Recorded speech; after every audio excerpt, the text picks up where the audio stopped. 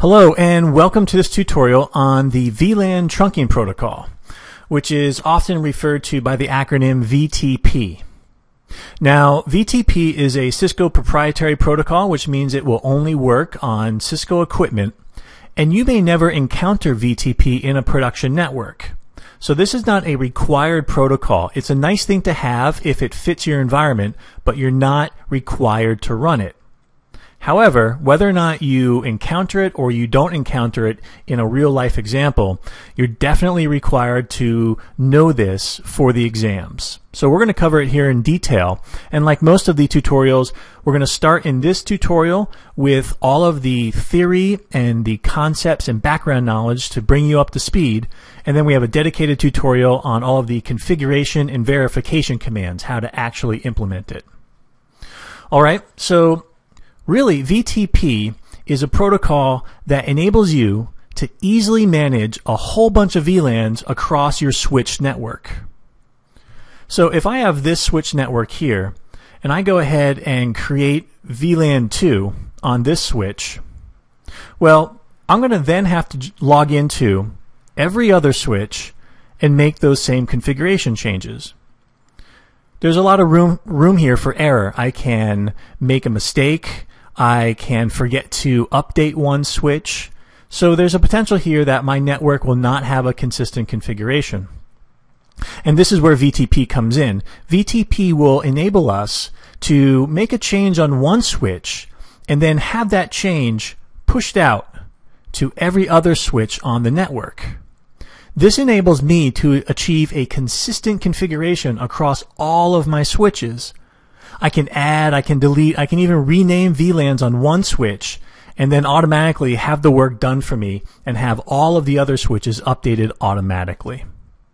Okay, so this is kind of a fun protocol to talk about. We're going to look first at how it actually works, how it achieves this functionality, and then we'll move into something called VTP roles and how your switches behave when they're running VTP protocol. We'll take a look at the different types of messages that are used in VTP, and this is important stuff, especially when you need to troubleshoot problems with VTP.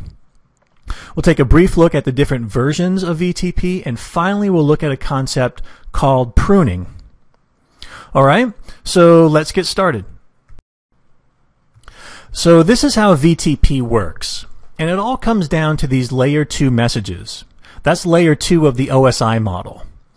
Now, all these switches will exchange VTP messages. So let's use the example I started off with. Let's say I create VLAN 2 on switch A. After I do that, switch A is going to send a VTP message to the switches it's connected to.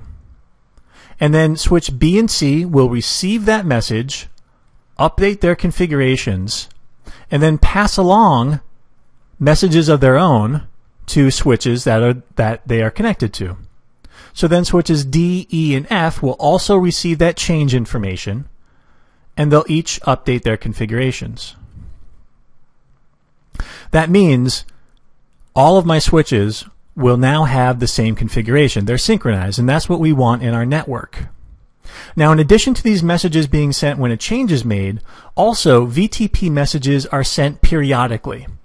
And we do that because, let's say switch F here is added because our network is growing. Well, we don't want this switch to have to wait until a change is made in order for it to learn all of the VLAN configurations. So if a periodic message is sent out, switch F will not have to wait too long before it learns the configuration for the VLANs it needs to support. Now, there is some order applied to VTP. All of the switches here, if they are running VTP and if they should all have the same configuration, then they are considered a management domain. So the management domain just basically defines all of the switches in the same group that should have the same VLAN configuration. And you actually configure the management domain on each switch when you're setting up VTP. And as a side note, and we'll cover this in the other tutorial as well, it's a case-sensitive name, and if it's wrong, it'll prevent a member from joining the domain management domain. So you need to be careful there. Also, you can have multiple domains in your network. So if you have different switches running different configurations, you can have more than one management domain. So you have some flexibility there. Another aspect of how VTP works is it relates to the messages that we're talking about. Each one of these messages, when a change is made, has a revision number. And this revision number, every time a change is made, it increments by 1. And so when switch B, for example, receives this message from switch A, it'll look at the revision number of that update, and it'll compare it to any other revision numbers on updates it receives from other switches. And the rule is, the higher the revision number is, the more current that information is considered to be, and it'll use it instead over the lower numbered revision. So the higher the revision number, the better the information, and that's the one that is used. VTP messages are only sent over trunks.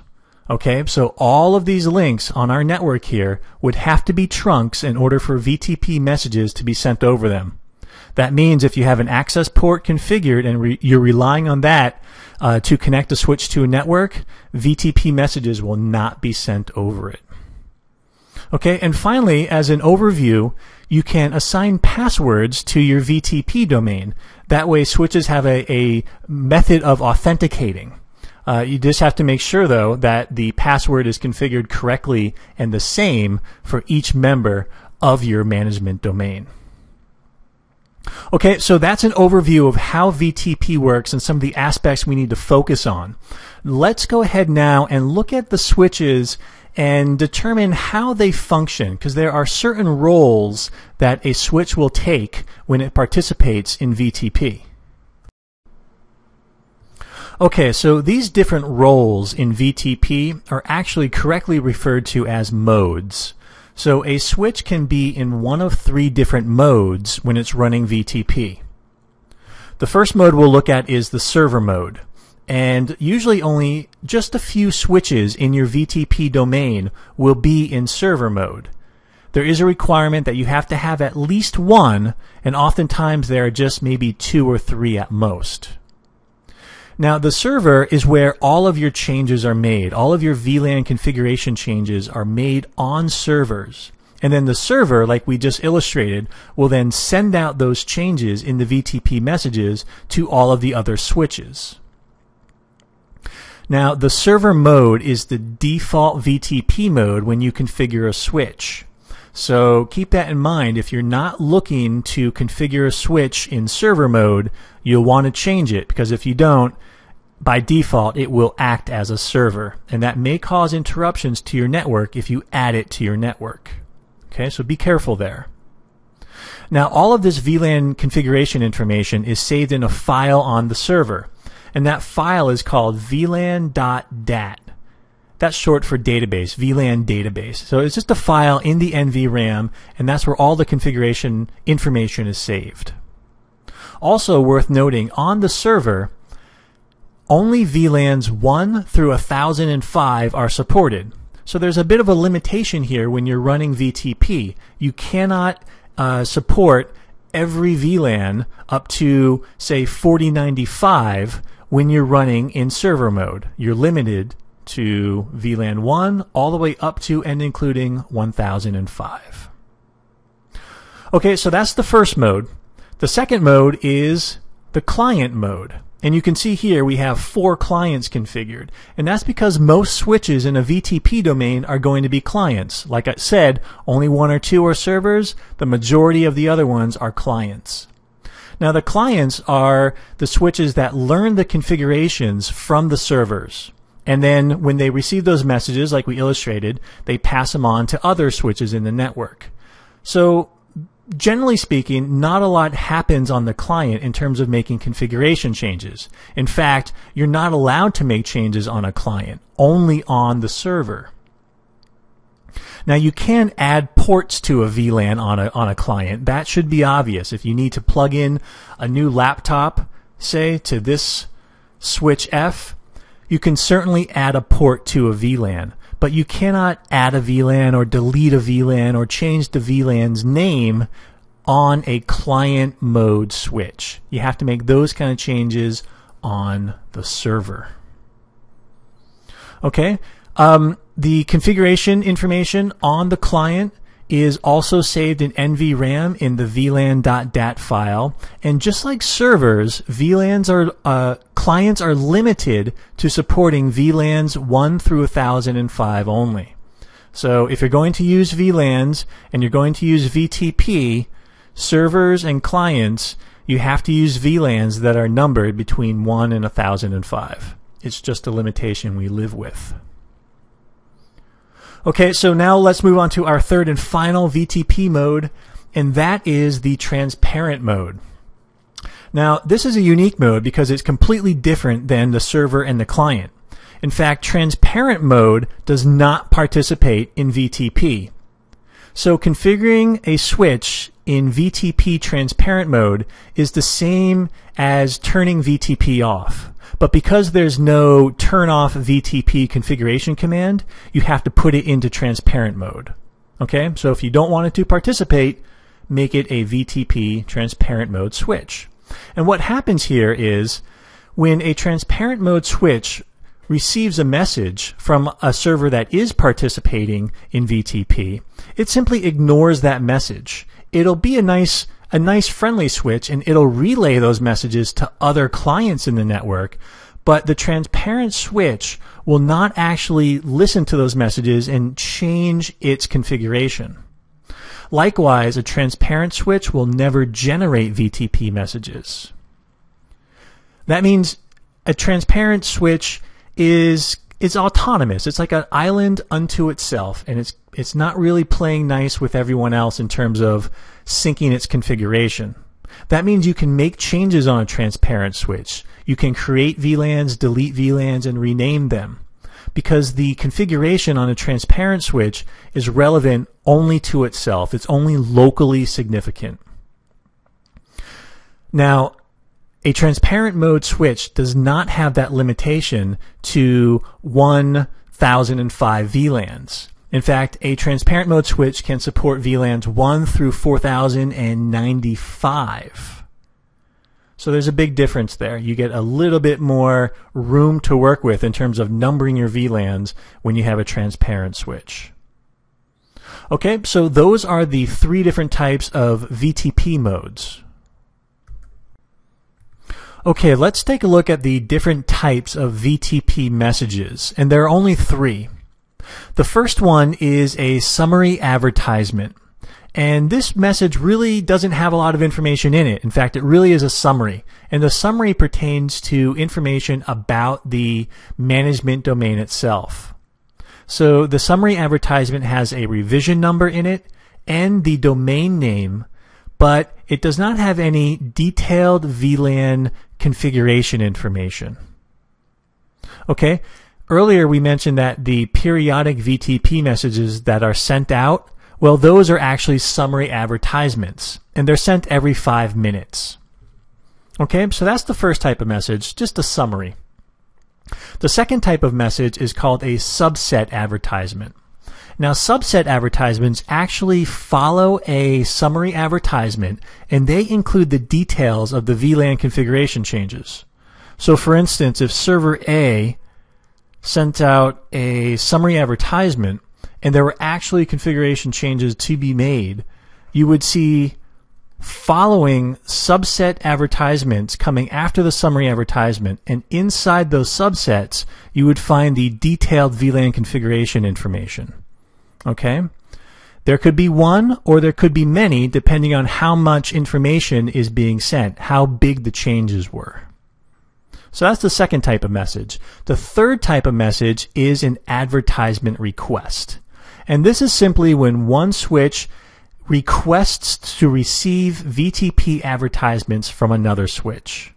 So switch E may send an advertisement request to switch B saying, could you please start sending me VTP messages? That's basically all it really does. Okay, so those are the three types of VTP messages that you'll see being exchanged between different servers in a VTP domain. Okay, so hang in there because we're almost done with VTP. Now here, let's quickly go over the different versions of VTP, and there are 3 of them. However, lucky for us, there's really only one great point to mention, and that has to deal with how a transparent mode switch behaves on a network when running VTP. Now in version 1 of VTP, if a transparent mode switch received a VTP message, it would first check the domain and the password to see if it were the same as what it had. If it did not match, that transparent mode switch would not relay that VTP message.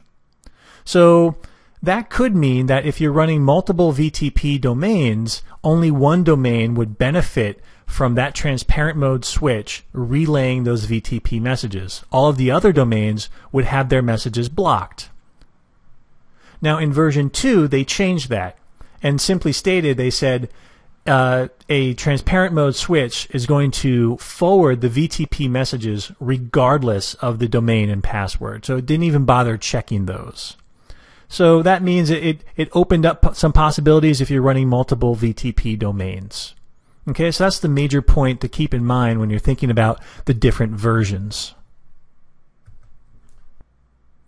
Okay, and this, I swear, is our very last topic on VTP. And this is VTP pruning. This is essentially a feature that is designed to preserve bandwidth on a network. And it does this by only sending frames when it has to. It's kind of smart in that sense. So let's take a look at how it works. Let's say switch C has a client and it's in VLAN 5. And that particular client sends out a broadcast message. Well, as you know about broadcasts, they are sent out to everybody in the VLAN. However, let's say switch D did not have any clients in VLAN 5. It was configured on the switch, but you don't actually have a client on an access port actively using VLAN 5. So with VTP pruning enabled, when switch B gets that broadcast, it's going to be smart enough to know that switch D does not have any clients that need to get that broadcast message, and it won't send the message. It'll send it over to E, assuming it does have an active client in VLAN 5, but not to switch D. And that's really important because we're not now sending traffic over this link only to be discarded when it gets to this switch anyway. It's a smart feature. Now, VTP pruning is disabled by default, so if you want to use it, you have to enable it, and it's supported in versions 1 and 2 of VTP. And if you enable it, you need to enable it for the entire management domain. You just can't choose 1 or 2 switches. To really get the benefit, all of the switches need to be running VTP pruning. Okay, so it's a nice feature to add if you're going to run VTP. It'll save some bandwidth on your network. Alright, well, we've made it to the end of the VTP tutorial, so let's summarize what we covered. We now know that VTP is a Cisco proprietary protocol, and its main purpose is to enable us to easily manage many VLANs across many switches on our network. We know there are 3 different modes that a switch can run in: server, client, and transparent when running VTP. And VTP uses layer 2 messages that have revision numbers in them in order to designate the most current information about a VLAN configuration. And here are the 3 different types of advertisements we talked about, the L2 messages. And then finally we talked about the concept, the feature of VTP pruning, where VTP is intelligent and it only sends frames on VLANs when it has to a particular switch. And our benefit there is we save bandwidth. Okay, so that's it. After viewing this tutorial and you're comfortable, be sure to check out the VTP configuration tutorial. Okay? Thanks for watching.